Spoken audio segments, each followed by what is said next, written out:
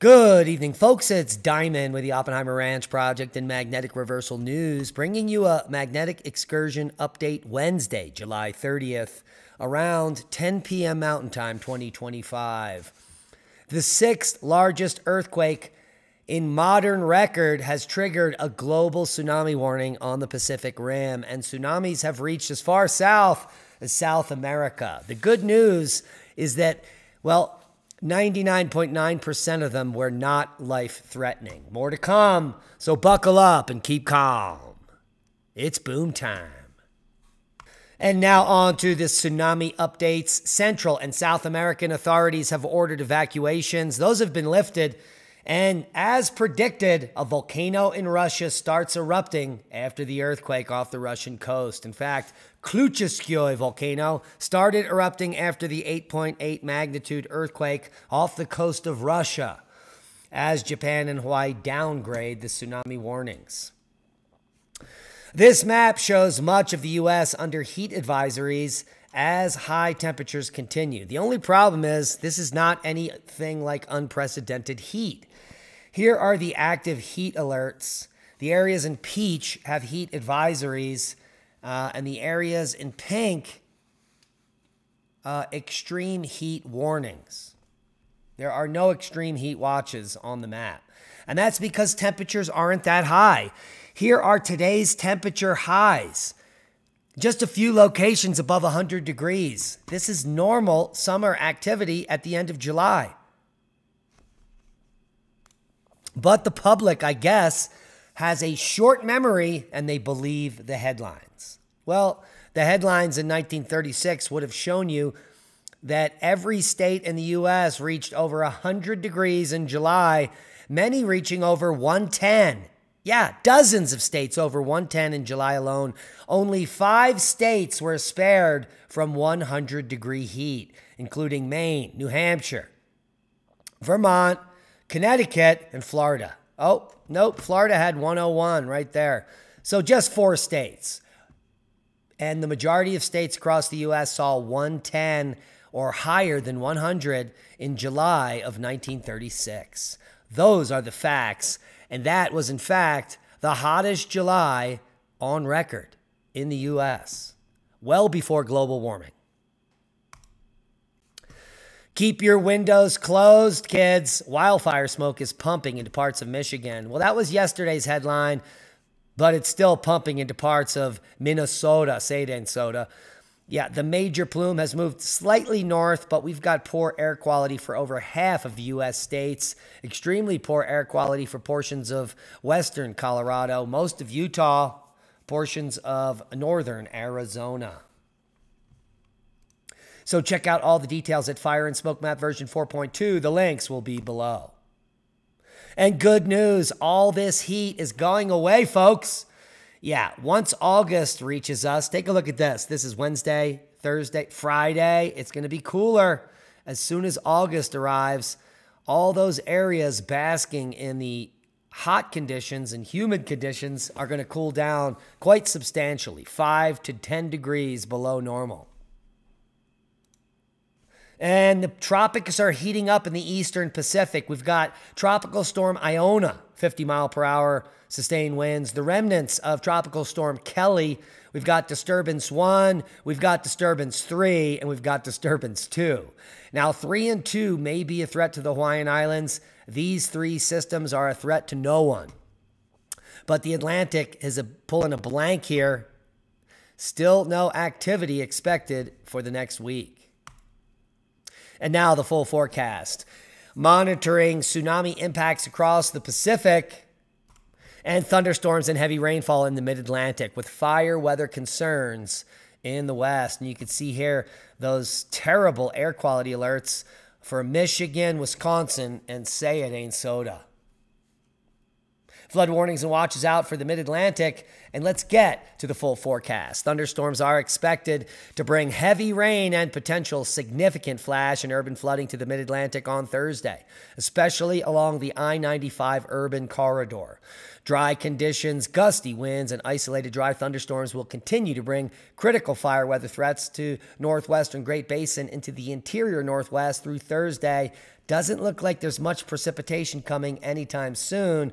But as we reach, let's say, mid-August, we could see a reprieve. A quick look over at Tornado HQ Live severe weather map, and we can show you where all the severe weather warnings are up. Just a few right now. 3 severe weather warnings. Severe thunderstorm warning in Butler County, Chautauqua County, Cowley, and Elk counties in Kansas, as well as Greenwood and Wilson in Kansas. So heed the warnings there. Special marine warnings out for western Lake Erie in northern Ohio. So all you got to do is come over to tornadohq.com live severe weather map for all of the live severe weather warnings. No, you don't need a weatherman. You just need Tornado HQ.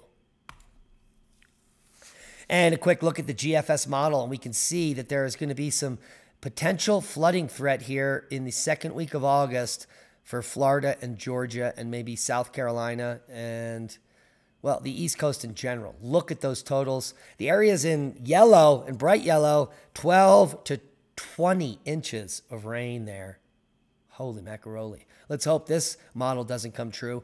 But what we should be looking at is there is going to be some precipitation returning to parched areas of the West, including the Four Corners, Utah, and even Nevada. But Southern California remains in the dry hole through mid-August. And a lot of people have been fear-mongering that this 8.8 is the 6th largest earthquake ever recorded. That is just untrue. That is so untrue that, well, I'm beyond words. Anyone with half a brain cell or even a low IQ could research the fact that this is the 6th largest earthquake since 1950, since modern records have been kept on earthquakes, including satellite data. So, not the 6th largest earthquake ever recorded by any pale. The Cascadia rupture zone has 6.9 magnitude or greater earthquakes in the last 1,000 years. So there is that. This is, in fact, the 6th largest earthquake since many of you were born, back to 1950. So just the last 75 years, which means we have earthquakes approaching 9 magnitude at least once every decade. Yeah, those are the brass facts from this data set. The Kamchatka Kriya earthquake was centered 74 miles east-southeast of the city of Petropavlovsk-Kamchatsky, which is a population of 165,000 according to the USGS, and it left several people injured according to the state news agency, some buildings damaged, but no one dead.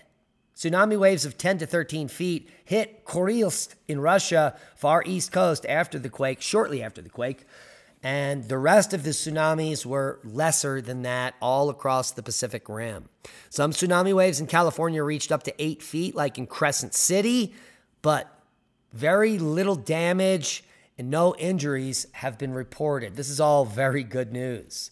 Now, if we want to talk about the 10 largest earthquakes ever recorded, that means back to 1950. That's it.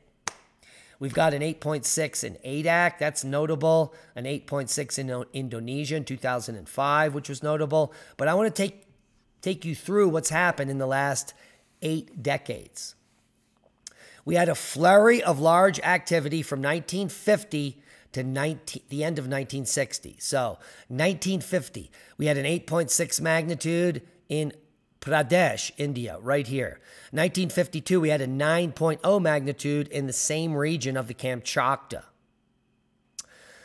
1960, and that magnitude 9.5 in Chile. And 1964, a magnitude 9.2 in Alaska. And 1965, an 8.7 in the Aleutians in Alaska. And then there was a lull. Well, and then it all picked back up in 2004 with a 9.1 magnitude in Indonesia, followed by an 8.8 in Chile in 2010. We've got an 8.6 in Sumatra in 2012, as well as a 9.1 in Japan in 2011. So these large earthquakes are coming in packets of 5 or 6 that last for several decades with a 50-year periodicity. So back in the 50s and 60s, we had 5 big quakes near 9 magnitude. And now in the 2010s and 20s, we've got 5 big quakes in the 9 magnitude. Maybe we've got one more on the bucket list. We need another 9 magnitude. We haven't seen a 9 magnitude since 2011. Yeah. So the next 9 magnitude, unfortunately, may occur here in Cascadia, where nothing has been reported ever in modern history. So do you see how that largest earthquake ever is nonsense? I think I just brought you all up to speed. Seismic update. We've got big aftershocks happening now, 5.3, 5.1. These aftershocks will continue. The way it works is if you have an 8 magnitude, an 8.8, you should have 107 magnitude aftershocks, 1,000 6 magnitude aftershocks, and 10,000 5 magnitude aftershocks. That's just based on the statistics. It doesn't always work that way. In fact, it almost never does. But to have this many aftershocks is not a surprise. In fact, it is predicted. So don't be worried about all those aftershocks. Normal activity on a subduction zone. Overall, seismicity has cooled down worldwide. And here we have a video of the time-lapse eruption of Klyuchskoye following the 8.8 magnitude on the Kamchatka. We predicted it last night that probably there would be one of the volcanoes on the Kamchatka erupting. I said Shiveluch, but in fact, it is Klyuchskoye. Shiveluch has been erupting quite regularly, so it didn't really need the nudge to get it going, but Klyuchskoye certainly did. And it puffed and passed to, well, I think 18,000 feet. So let's get to that. Shortly after midnight, we had Kirishima blasting off a 5,000-foot puff, and then Klyuchskoye to 20,000 feet. So it took at least half a day before that trembler kicked off the eruption, just a few hours after the show. Raventador to 14,000 foot today, Ibu to 7,000 foot, Sangay to 19,000 foot, Semeru to 15,000 foot, Popo to 20,000 foot, Liwotolo to 6,000 foot, and then we've got a recap of all the eruptions, all the active volcanoes this month. We've got Nevado de Ruiz to 19,000 feet, Raventador to 15,000 feet, Ibu to 7,000, Sangay, possible volcanic ash, Semeru, who knew, now you do, 15,000-foot blast there. Dukono, puffing and coughing and passing, Shiveluch to 12,000, Klyuchskoye, explosive activity continuing today, an ash plume that rose to 20,000 feet, or 6,100 meter altitude, or flight level 200, was moving at 10 knots in the east direction. So Klyuchskoye eruption has come to an end. Volcanic ash is not identifiable. Dukono is over as well. Kirishima also probably ending its eruption for the day. Volcanic ash at Nevado de Ruiz, Marapi to 11,000 feet. Shiveluch to 12,000. So it is kicking up a notch due to maybe those rumblers. And that wraps up worldwide volcano news for the day. And that moves us over to space weather for July 31st. You can see the last 24 hours on the star, low-level sea flares, impulsive, 3-day geomagnetic forecast, all quiet. Aurora potential is pathetic as we are down towards KP1. A number of minor sea flares have been detected during the last 24 hours, with the majority centered around AR 4155 near center disk here, but that is going to be turning around the limb in the next few days. There was an eruption behind the west limb, but as usual, Earth-facing quiet is king. And a bolt is born. Atmospheric events underpinning lightning strikes have been explained, well, theoretically, by scientists. And here's the paper coming out just 2 days ago. Photoelectric effects in air explains lightning initiation and terrestrial gamma ray flashes. So here we have the connection between the sun, cosmology in our solar system, and weather in the form of lightning. Yes, it's all coming together, folks. In the study published July 28th in the Journal of Geophysical Research, the authors describe how they determine strong electrical fields in thunderclouds accelerate electrons that crash into molecules like nitrogen and oxygen. They produce X-rays, and they initiate a deluge of additional electrons and high-energy photons, which is the perfect storm from which lightning bolts are born. The findings here provide the first precise quantitative explanation for how lightning initiates in nature. And it connects the dots between X-rays, electric fields, and the physics of electron avalanches due to cosmic rays. How do you like them apples? Well, I certainly like the photography or the artist impression. What say you? Leave a comment below. Lee and I will be breaking this down this weekend, Saturday, exclusively on our Rumble show when we finally get up that panspermia episode, because this new paper coming out just 2 days ago has everything to do with why we are all alive here on Earth.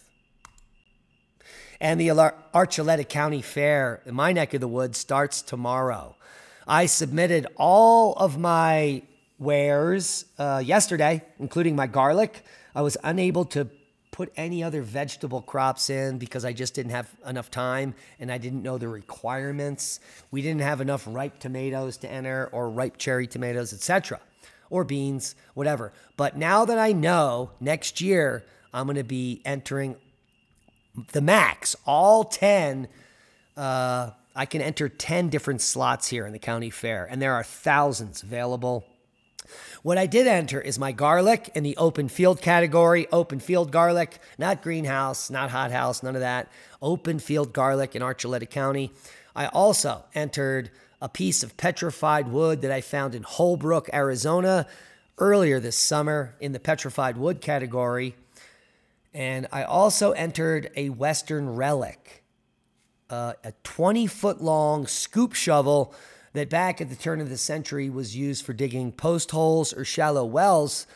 And I don't think any of you have ever seen a 20-foot shovel, but stay tuned for the video footage of my 20-foot shovel at the county fair. And we'll see how they do tomorrow, because the judging happened today. The fair opens tomorrow. So as soon as I can get there, I'll see how we did on all three. I'm really stoked to go see if we got a ribbon. And the ribbon isn't for me. It's for the community. So they have stuff to look at. And it's for you out there, to inspire you to do the things that we're doing here. And if you need any more inspiration, it's just 6 weeks away. The 36th annual Crestone Energy Fair, September 11th to 14th of this year. The theme is Nurturing Resilience. It's a free event in Crestone, Colorado, and it's now been extended to a 3-day event. Thousands of people all pour into this tiny little mountain town in one of the most beautiful settings on Earth. Guys, if you've never done anything, this should be on your bucket list. Join us this fall for 3 days of education, entertainment, sharing innovative, sustainable, and regenerative ideas in construction, lifestyle, and community. There are dozens, if not 100 vendors of their wares. Everything's handmade. Everything's natural. And, well, we're going to be running a seed bomb clinic where you can learn to make your own seed bombs and, well, make an impact in your local area. If you want to know what I'm talking about, simply volunteer for the Crestone Energy Fair. If you volunteer, you'll be able to find free housing. You'll get free food for the entire event, and the event is free. So if you're bitching and moaning about not being able to go to festivals, all you have to do is volunteer for the Crestone Energy Fair. You'll get fed. You'll get housing. Well, not housing. They'll let you camp somewhere or whatever. You can crash in someone's barn. But it's a community event. You will leave this event with more friends than you've ever made in a single weekend. Trust me. This is the place you need to be because of what is coming. And that is a boom to knowledge. Hit the thumbs up. Share this video. Half of you watching are unsubscribed. We're trying to get to 100,000 subs this year. Please subscribe to the channel. Hit the bell for notifications. We need your help. And most importantly, be safe. We love you. And that is a boom.